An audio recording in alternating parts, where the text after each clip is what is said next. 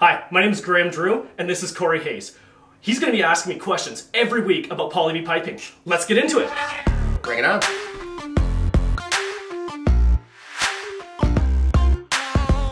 Hi, I'm Graham Drew, expert plumber with Urban Piping.